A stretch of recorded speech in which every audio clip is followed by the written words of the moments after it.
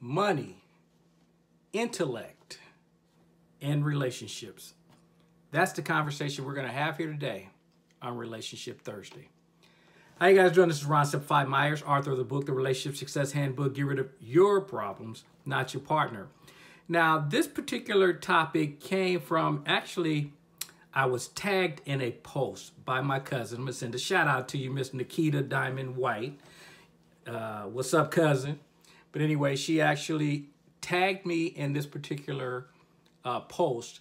And I thought it was a great conversation, so I want to go through each section of it. At first, I was going to read it and then go through it, but I'm like, that would take too long reading it basically twice. So I'm just going to break it down instantly, each paragraph, basically what has been said in my perspective. Now, it's by Michael Baston, and his book is Woman Up, You Decide Your Life, Who to Love, and When to Move On. Now, that's the book kind of where this topic is coming from. But basically what he said is, men say they want a successful woman, but do they really? Let's keep it real. Generally speaking, men who are accomplished aren't attracted to women who are ambitious. They say they are, but if you ask most successful women, that's not their experience. Men tend to choose women who compliment them, not those who challenge them. Okay, so first off, what is ambitious? What does that really tell you?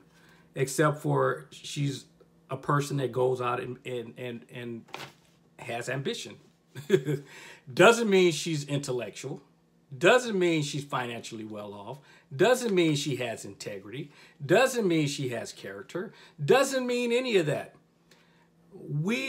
Unfortunately, a lot of people in society have a tendency to want to tag and link things together and say this is what it means, and it doesn't. A perfect example that I like to use is, I remember watching Steve Harvey one time make the comment that he doesn't have women friends because he's one that teaches that men and women can't be friends because men always have ulterior motives. You guys can watch my video where I talk about the 90-day rule and you'll know exactly how I feel about that. But anyway, I don't believe in it is the bottom line. But I tell people, just because a person, and I'm not talking about Steve because I don't know what he's doing in his personal life. I'm not trying to figure out what he's doing in his personal life. That's his life. What I'm focusing on here is the comment itself and what is trying to be projected. And by that, I'm saying, he says he doesn't have women as friends.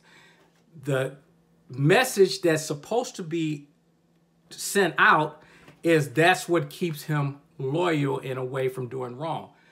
Folks, nothing can be further from the truth. Just because I don't have women as friends does not mean I'm committed, does not mean I'm loyal, doesn't mean anything except I don't classify them as friends. That's it. But we will try to use things in a way to influence people if you're not a person that's willing to always look at both sides of everything. And I am. You guys know my personality. I want to look at both sides of everything because it gives me better choices versus just my way is the way. And usually you're going to be wrong because there's always better ways to do everything. But anyway, so the ambitious part, okay. Now, what I will say is through my experience and through research that I've done, it is true that men who are well off financially have a tendency to not be attracted to women who are also financially independent. And it's not because they're the challenge or whatever you want to call it.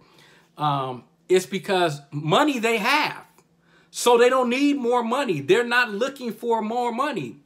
But what a lot of guys that have money are looking for is the boost in their ego. And which he does mention. He talks about the ego.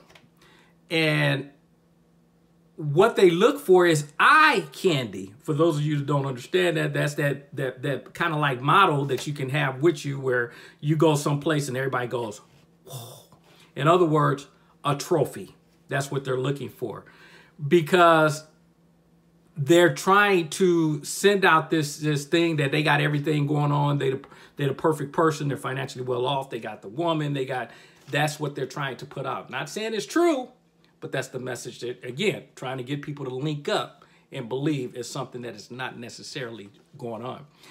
And as a lady,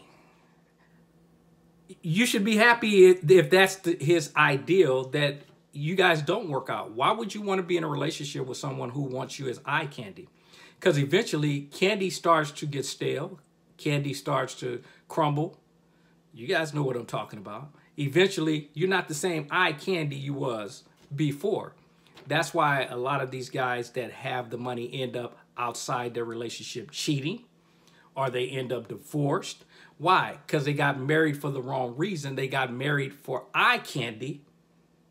And therefore, when you're no longer fitting that bill, he's going to move on. So, but this men tend to choose women who compliment them, not those who challenge them. From my perspective, the challenge is finding a woman who will compliment you. That's what you're looking for, is a woman that compliments you. Because what compliment means is where I'm weak, you're strong, and where you're strong, I'm weak, and we work together. We complement each other. That's how we move forward. That's what's successful. Looking at sports, a successful team, that's what you do. You go find different players to fit different positions to complement each other. So I'm not understanding the comment that, you know, they tend to choose women who compliment them, not those who challenge. That's what you want. What's the challenge about? Why would you look for, she's challenged you to do what? If you're already well off financially, what kind of challenge is she supposed to be giving you? But anyway, you guys understand. So I'm hoping you get that, where I'm saying how we move things around in words and stuff. And it's just like, okay. But anyway, moving on. He says, when you're working 24/7 to afford that comfortable lifestyle, it's nearly impossible to establish a relationship with a woman who is hustling just like you are, which is why an increasing number of successful women are finding themselves involved with men who are less educated or at least less well off economically. Well, being busy, that's a part of relationships. Money doesn't make you busy. Having it or not having it.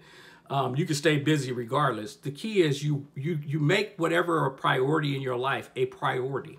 If your partner is a priority, you will find the time to do it.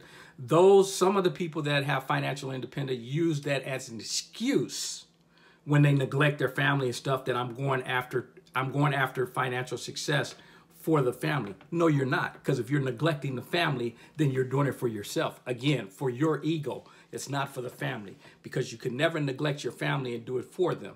You have to figure out a way to have a balance and go after the finance. There's nothing wrong going after the economics, but you're never, ever going to miss out on the priority, which is the family. And that includes the wife. I mean, just because she's out there hustling just like you, what they got to do with anything? That's what communication is all about. You find a way to work together so that you can spend time together. You find time to work with the kids. All that. Just because you have money, that's anyway. You guys can tell. Some of these things, when I hear people say stuff like that, they're cop-outs. They're excuses for people not wanting to take responsibility for their lives and their relationships, and they're looking for excuses on why it's not working. But anyway, in fact, more men are moving into the homes of women and playing the roles of supportive partner, while the woman brings home most of the bacon, and that's cool if that works for you.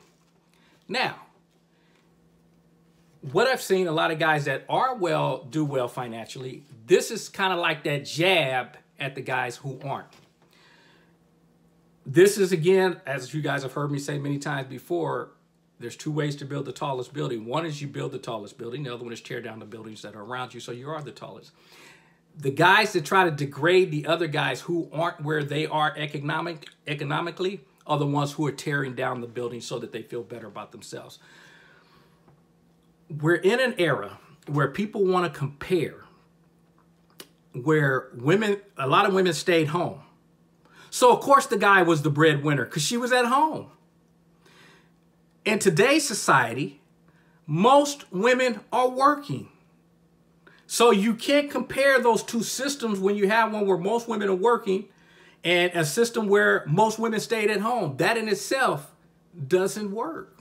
That kind of brings me to, because, you know, you guys have heard me talk about when we say, like, people say it's a man's job to take care of the woman. Well, I tell people the statement itself is flawed because there are more women than there are men.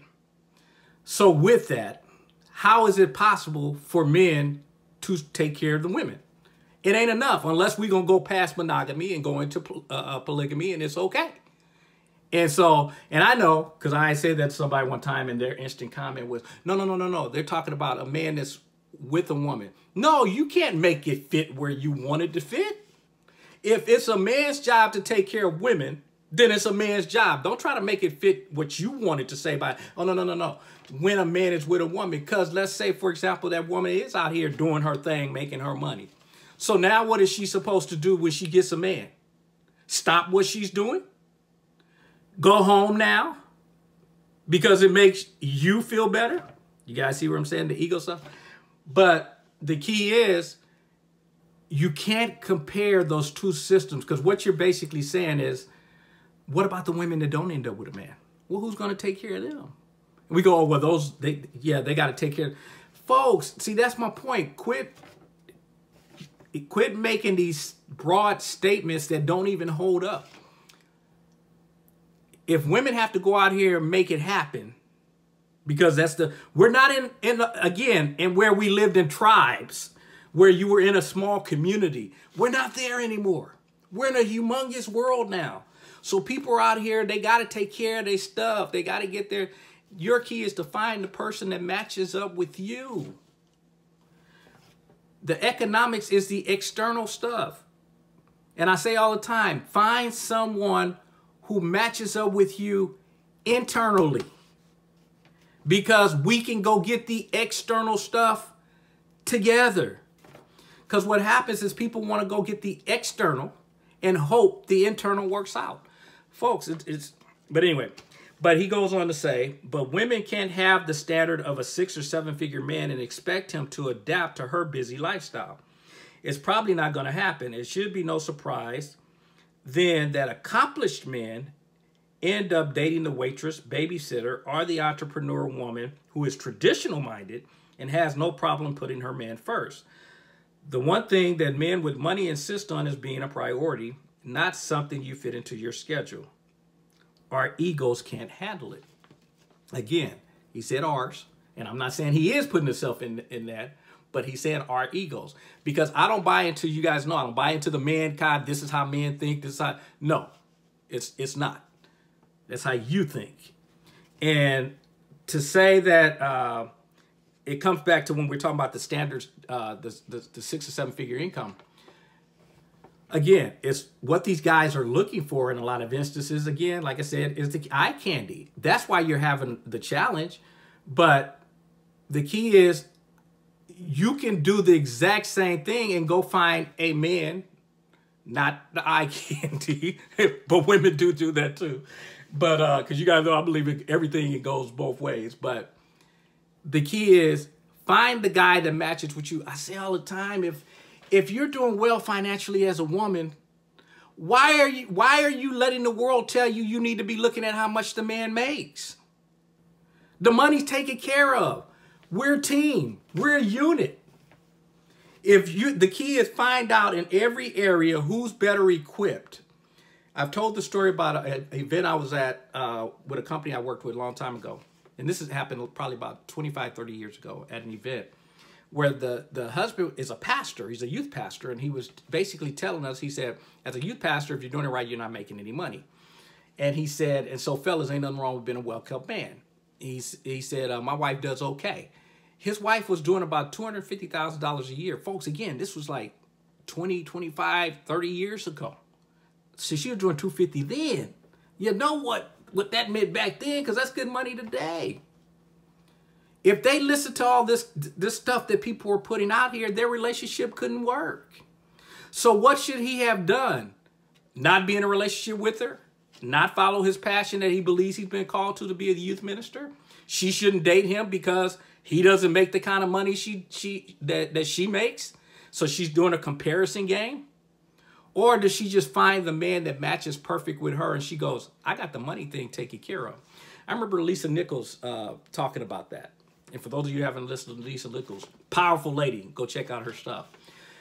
But Lisa talked about the fact that she says, I do well for myself. Matter of fact, she's the second black woman to actually have her business on the stock exchange.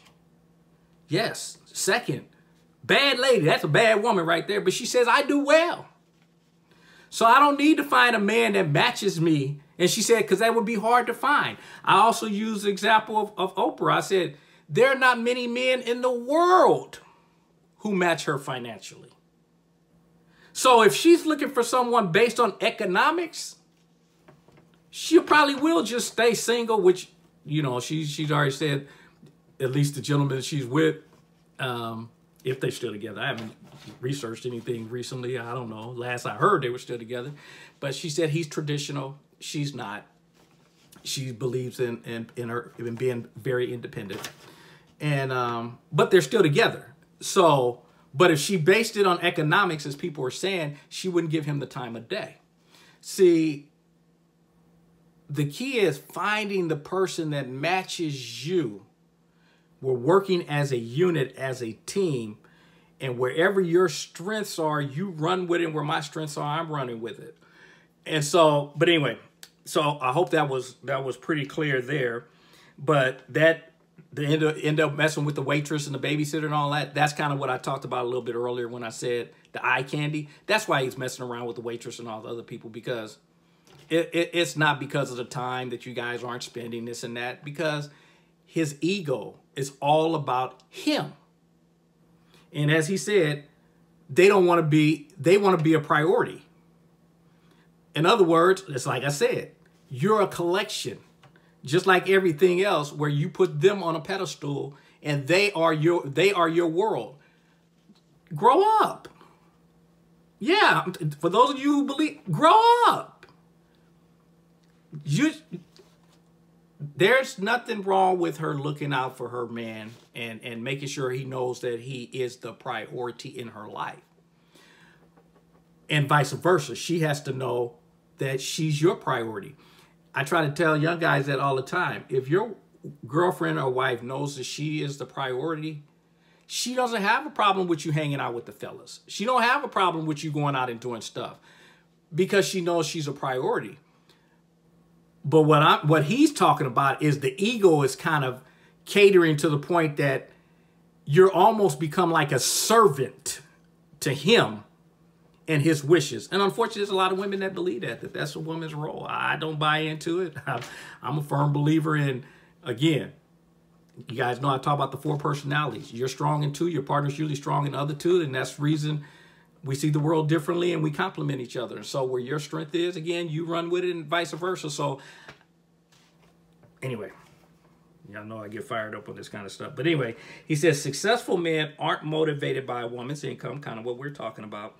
Degrees are by her success. What's important to him is her domestic skills, her figure, her sexual adventurousness, and her availability. And furthermore, her willingness to accept a certain degree of philandering. And so, again, it's kind of what I'm saying. He's basically looking for a woman to be his what is it? His maid or whatever. Who was it that said, Joel Osteen? He said, he had made that comment. He said, she is your wife. She is not your maid. You can hire people to do all this other stuff. And that's kind of my point. Like he's talking about the domestic skills and stuff. You can hire, if you doing well financially, hire somebody to cook. She's not your flunky. And maybe that's the wrong word to use, but she's not your maid. If she likes to cook and she's good at cooking, good. But again, we're in a different era. I mean, now don't get me wrong. For those of you who still believe in she stays at home and he works, if you can find a relationship where that works, run with it. I'm not trying to tell you how to live, how not to live. I just have a challenge with people trying to put that out there when in this society, I remember reading probably about a year ago, it said half of the millionaires in the U.S. are women. Women making money. So the average guy is not going to be able to match that particular income.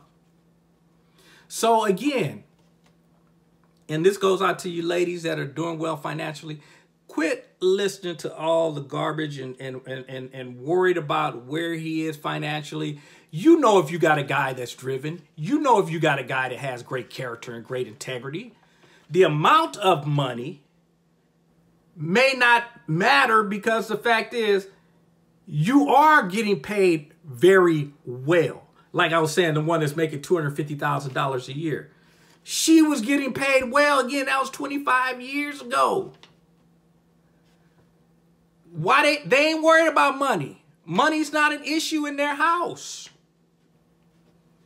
She wants all the other things that he can offer, and that's why they're married. That's what you're looking for. I get it. Okay, let me move on. And then he says, for the professional woman who is busy, demands monogamy, and puts her family first, much respect is given to her, but she will rarely be the first choice of the men who she's most compatible with intellectually and financially. Now, I agree. Women that put their family first, much respect. And guys that don't deserve the respect. You guys follow me? Your family should be your priority. This is not a male-female conversation. Your family should, male and female, your family should be your priority. What you mean for women, much respect. Like the guy, his family shouldn't be his priority. No! A lot of guys find that out when it's too late when she leaves. Or when the kids get older and they don't want to have a relationship with them. Then they start to realize what was really important. And then he said, who's most compatible with intellectually and financially. Here's a bad belief that's out there. Is that people link money to intellect.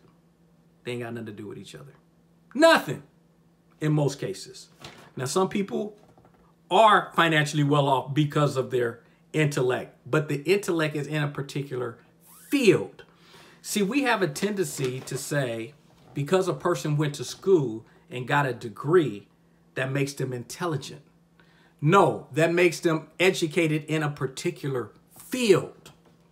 So what is the definition of intellect, and who is deciding what this intellect is anyway? So again, it's finding the person that matches you. Matter of fact, the last I heard, they said 70% of most graduates are not in the field that they went to school for, that they got the degree in. 70%. Is that intellect? Folks, most millionaires, most entrepreneurs, most businesses that you look at today that are the most successful businesses in the world aren't run by people who got degrees. Do your research. People out here, they still throwing that stuff out here. Schooling is important to get you, because schooling, and I shouldn't say schooling, education is happening in many different ways. It's not only in a college that education actually takes place. Education is something you should be doing every single day. So because a person, like using an entertainer, for example, you have an entertainer that's not smart book-wise, not smart intellectually or anything else, but is making great money. So she's most compatible with intellectually and financially. I don't get it. They don't mean the same thing. Again, there are a lot of guys that are intellectual, but don't have money. Whole bunch of guys that got a bunch of money and don't have intellect. None of that tells, even intellect, doesn't tell if you have character and integrity. And you guys know, to me, those are the major determining factors that what you should be looking for in a relationship. Integrity and character. Because again, that's internal stuff. External, we can make that happen together. So as you guys know, it ain't right, it ain't wrong. It is my opinion. Now, for those of you that we talk on Monday, Self-Love Monday, I look forward to talking to you on Monday. And then for those of you on the relationships, I look forward to seeing you back here on Relationship Thursday. But bottom line is, folks, don't link up money and intellect, that they mean the same thing. And hopefully we'll start to look at people as individuals and get to know them and find the person that's right for you. Don't let the world tell you what is important because they don't know. As we can look at the statistics with all the divorcing, all the cheating that's going on, they haven't figured it out. As I keep saying, learn to love you first. Then go find someone who matches, complements you. And then go out here and again, if you're the breadwinner, male or female, and I know some guys are going to hear this and they get mad whenever they hear that. They go, that's this generation. We keep making it sound like it's okay for men, you know, to as he said, move into the house of the woman. Man, quit living in the past. That's a person that's stuck in this trying to play that macho, I'm the man role. Folks, I can get into that at a whole different time. All those are myths. Even when we talk about man being a hunter and all that kind of stuff, all those things are myths. I was just talking to somebody about that today. We were laughing. I said, men don't know nothing about hunting. Most men, if you ever left them in a position to actually hunt, they'd starve to death because they ain't got a clue. That takes a talent. That takes training. And whether we're talking about women or not, but anyway, I almost got a whole new presentation. But anyway, you guys enjoy yourself. Hopefully you got something out of this. Make sure you run over to my site, ronsimplifiedmyers.online. Again, that's ronsimplifiedmyers.online. That has everything that I have going on. And whatever you guys are doing, make sure you're having fun. Because as I always say, if you're not having fun, you should be doing something else. I'll talk to you guys later. Take care and enjoy the journey. Bye-bye.